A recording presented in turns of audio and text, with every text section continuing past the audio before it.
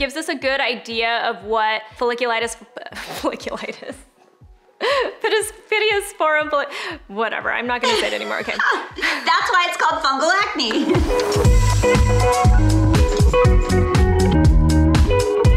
Hi guys, welcome back. We have a special surprise for you. This is a Derm Reacts video. It's a little bit different than our typical ones because, you know, we're in this situation. But today I have joining me Dr. Nina Desai. She's a board certified dermatologist in Manhattan Beach, California, and I'm so excited that we're making this work. Hello, Nina. Hi, how are you? I'm so excited to be here too. I know it's been, you know, difficult not being able to be together, but I'm excited we're doing this. Me too, and if you guys don't know, we're like FaceTiming each other and then recording our own videos at the same time. It's really funny. Today's topic's a really important one because we have been getting asked questions about this all the time. It's fungal acne. This is probably something that I think over the past year especially has really come up as a big topic. People talk about it in our Facebook group. People talk about it, you know, when we get our videos that people want us to react to and stuff. And I thought that this was a really important topic to do with a dermatologist because fungal acne is a tricky one. I feel like I never used to hear about it, and then suddenly in the past year it just became a big topic. So I wanted to hear what Nina has to say about it. So Nina, first off, tell us what is fungal acne? Okay, so fungal acne is neither an acne nor a fungus. So it's this kind of made up name for a condition that us dermatologists call malassezia or pityrosporum folliculitis. It is a yeast buildup that occurs on the skin. So it's not a fungus, it's actually yeast. And it's a very different picture than a traditional acne picture. The triggers can be different and it can look different and the treatments can be different. Yeah, so when people say fungal acne, where do you think that they got this from? Is it because it kind of looks like acne? I think it can look like acne and oftentimes it's mistaken for acne. And sometimes people come to the dermatologist because they've tried to treat it like regular acne and it's just not getting better. And that's how they kind of present. They say, hey, I have this acne that's just not getting better with like the over-the-counter acne products. And it's called a fungus because the malassezia or the yeast is in the same biological classification as a yeast or fungus would be, but it's actually different. This is a yeast that probably just grows on our skin naturally? Yes, so the malassezia yeast does grow on our skin naturally. It can cause other conditions, a condition called seborrheic dermatitis or tinea versicolor. Those are other conditions that the malassezia yeast can actually cause, and it overgrows on the skin in certain conditions to cause this, you know, fungal acne or pityrosporum type picture. But does it show up the way acne does? Like if we see, do we see it like on the cheek area, on the forehead, all over the body? Where do we see this? Typically, malassezia or pityrosporum folliculitis is gonna occur in slightly different areas than traditional acne. Typically, you're gonna see it on the shoulders or the back or the chest. If we do see it on the face, oftentimes we kind of see it on the forehead or around, you know, the hairline where sweat tends to build up. So those are typically the areas where you're gonna see this type of pityrosporum. So does it end up looking like acne in the sense of like, is it like little red bumps or does it tend to look more like clogged pores, like whiteheads? It can look like little red bumps or clogged pores, but typically those clogged pores don't really come to a head like a real whitehead would. They tend to occur in crops more often, so you'll see little groups of them in the areas where you get them, and they tend to look deeper because the pityrosporum actually affects the hair follicle. So whereas some acne, you know, looks like you can squeeze it and you can get that whitehead out, the pityrosporum folliculitis actually looks like more stuck or deeper under the skin because of the location where the yeast is. All right, so we're gonna take a look at a few pictures, but before we do, I just wanna let you guys know we're actually gonna tell you how to treat fungal acne, pityrosporum folliculitis, but we're gonna look at some pictures of what it could be first. We're showing you this so you have more information, but at the end of the day, you should definitely see a dermatologist. So Dr. Desai, I want you to take a look at this one first. This is Celine. She has what I actually think a lot of people tend to think is fungal acne. What do you see with these pictures? So when I look at Celine, I'm not really convinced that she's got pityrosporum folliculitis at all because what I see is a lot of clogging around her mouth area. I see these whiteheads that are really to a head, and that tends to be more typical of an acne type bacterial infection. So I actually think that she's in that category more so. The fact that it's really distributed around her chin and her jawline, she may have some component of hormonal acne. If you look at her skin, there is some old scarring and some old hyperpigmentation, which tells me that she may have had some cysts or some papules or pustules that are much more typical of an acne picture, whether it's hormonal or not. So I actually would ask her those questions and kind of talk to her about the cyclical nature of her acne and try to get a feel for if we think this might be hormonal acne as opposed to pityrosporum folliculitis. We're saying from pictures, we're assuming it's not. Yeah, from these pictures, yeah. I would actually love to ask her what product she uses on her face, if she's using makeup brushes or sponges, and how often she cleans them. A lot of the pustules that she has around her face oftentimes is typical of a little bacterial buildup on the face. So I'm really curious as to what she's putting on her face. All right, so next up we have Emily from our group, and she thinks that she has some fungal acne happening on this side of her face. What do you think? So I don't think Emily has fungal acne either. So if you look at her face, what you're seeing is a mix of whiteheads and blackheads, which are very typical of regular acne, and you see this larger pustule. That pustule, again, it's very much to a head. That's very typical of a bacterial acne. I think she would do really well with something like a retinol or a Retin-A to help get out those blackheads and those whiteheads, and then something with a topical antibiotic component to it to calm down the pustular acne that she has. All right, so this next one is actually part of the body, which I think is gonna tell us a lot about what this is, just from what you've been telling us so far. What do you think about this picture? Yeah, so I do think that this picture is pretty clear for pityrosporum folliculitis. If you notice, we're looking at the chest. That's a really common area where you get this yeast overgrowth, because that tends to be an area where we really sweat and our sweat gets, kind of stuck or occluded underneath our clothing. So this is a very typical picture. It's red, it's bumpy. You can tell that those areas look kind of deep. I would not be surprised if this patient tells you that she's itchy. So this is a really good example of pityrosporum folliculitis. All right, so Dr. Desai, this one is very hard for me because I look at this and I'm really not sure, because you also said that it can appear on the body mostly. So I'm looking at this and I'm kind of unsure of what this might be. Yeah, so this one is a tricky one, and it is something that might actually be a mixed picture, because what can happen with individuals who have all these tiny little bumps or these tiny little clogs, she might have both a bacterial and a yeast buildup. So I'd have a couple more questions for her. I really want to see what's going on her chest, on her back. I'd want to talk to her about what products she's using. I'd want to talk to her about how much she sweats, things like that, to kind of feel out what might be triggering this deep bumps for her. You can have a combination of problems happening then. You can. It's not very typical, but some individuals can. I think sometimes we're so definitive about what we have happening, but sometimes it's a combination of problems. Yeah, it can be. Not always, but it can be. And I think typically the acne component of it always gets better faster, because people go out and they try the over-the-counter acne products, and that component of it may get better, but the yeast component of it really doesn't go anywhere until you really diagnose that, okay, there's a yeast going on, and we treat it with the appropriate medications. So this patient actually might have a mixed picture, and after asking her those questions and kind of seeing what she may have tried in the past, we can kind of get a better idea of if she has a mixed picture and how we should go about treating it. I've seen in our private Facebook group, people have been asking if ingredients like hyaluronic acid can cause fungal acne. So I'm wondering, if you have any answers to something like that.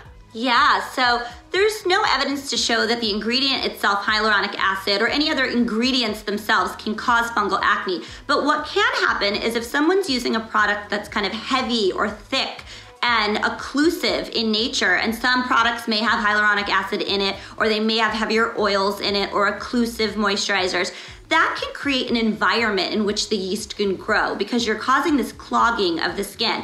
So that can create an environment in which typical acne can grow too. So that's something to distinguish, whether it's from a product that you're using, not the product itself, but from the environment that the product is creating on your skin. So while some of these occlusive ingredients might be great for someone, they can also be terrible for someone else, is essentially what you're saying, right? Absolutely, yes. And that's why history and getting a really detailed account of what someone's using is really important to their diagnosis. Yeah, and I would actually say hyaluronic acid that's not an occlusive ingredient. No, so like it's not. You said, it's really what mixture it is. Yes, exactly. What formula, right? Exactly, it's all about the formula.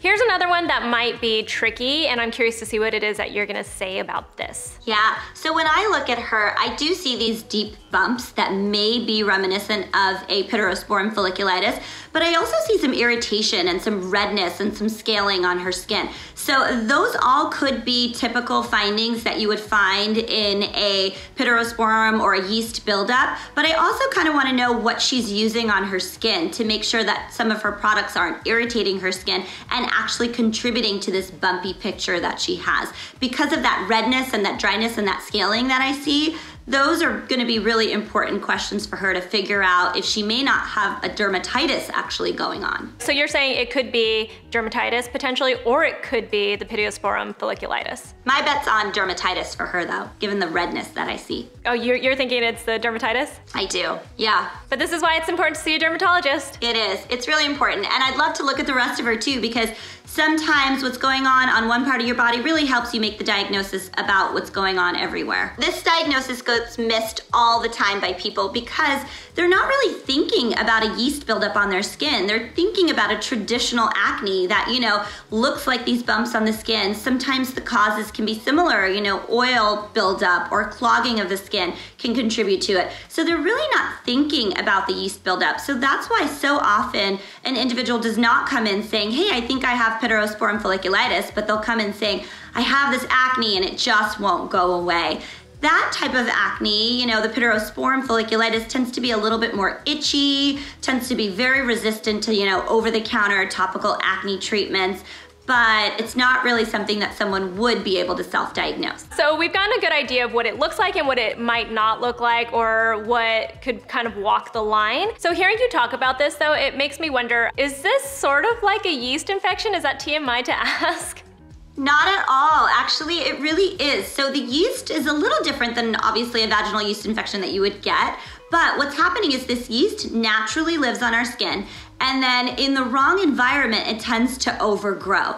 And one of the things that these two yeast infections do have in common is something like the use of an antibiotic. So when you take an antibiotic for, a bacterial infection, it changes the body's flora and it changes the yeast flora as well. So what's happening is the yeast then can proliferate or overgrow, similar to the way individuals who take antibiotics for longer periods of time can develop that vaginal yeast infection. So there is a similarity between the two. So when you're getting your antibiotics and asking for the diflucan prescription, you have to keep your skin in mind too? Yes, absolutely, you do. Everyone's sensitivities are different, but it is a question that I ask when I see this in the office. I've seen a few people ask the following questions also. One, if certain ethnicities tend to get this, and also if the climate that you live in can affect whether you get it or not. So ethnicities, no, not really, but climate, absolutely. So those that live in a very hot or humid climate are gonna be more susceptible to this. Those that, are at the beach all the time, again, those are the individuals that are more susceptible to it. When you are sweating more, when it is hot, when it is more humid, that's the environment in which the yeast is going to overgrow.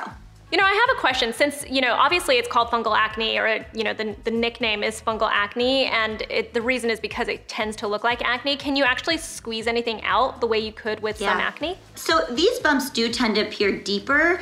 You can, if someone's aggressive, they can really get at them, and you can get some of that oil clog out, some of that yeast buildup out. I typically don't recommend doing that because it can be deeper and you can end up, with some hyperpigmentation or scarring the skin. So I never recommend going after your own yeast buildup or acne on your own. So then what would be the treatment for this? First line treatments, what you want to do is you want to pick something that has anti-yeast or antifungal properties to it. You can start with something super simple like an over-the-counter dandruff shampoo. Dandruff shampoos tend to be antifungal, whether you're looking at something like a Nizoral that has ketoconazole in it, if you're looking at some sort of Selsun Blue that has selenium sulfide in it, those tend to have the properties to kill this yeast. So what I typically recommend is using those dandruff shampoos as a wash. So the affected areas, you lather the shampoo on, you make a good nice lather, and you leave it on for about 5 minutes before you rinse it off. And you do that, you don't have to do it every single time you wash, but I typically recommend doing it at least 2 to 3 times a week. And after you've cleared the pityrosporum buildup, you want to do it as like a maintenance too, to prevent the yeast from building up again.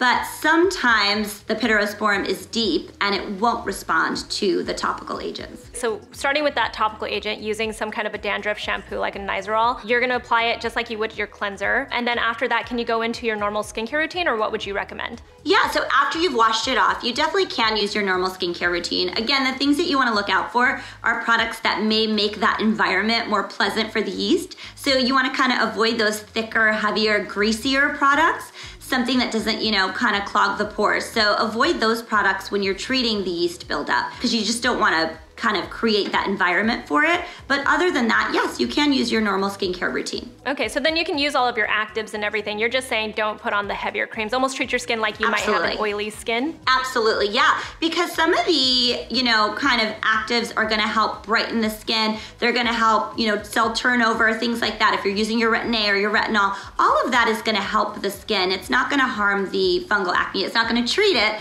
but it's not gonna harm it. Will using one of these types of dandruff shampoos dry your skin out or harm it in any way? So you may feel a little bit more dry after using the dandruff shampoos. That can happen. But again, you wanna hydrate the skin. And again, if you pick like an oil-free or a lighter moisturizer to hydrate with, then I think you'll be okay. I saw somebody say that they actually used an athlete's foot spray for this, which do you think that that's something that they can do as well? Same concept. Yes, the athlete's feet spray has an antifungal property to it, so that's what's actually killing the yeast. So actually the same concept. So oftentimes someone will grab like a clotrimazole or a terbinafine, which are the over-the-counter antifungal topicals that you can get, and that will work. It will work for some cases. For the milder cases, it will work. And then you said sometimes it can be a little resistant to using a shampoo like this or an antifungal spray. What would you then recommend?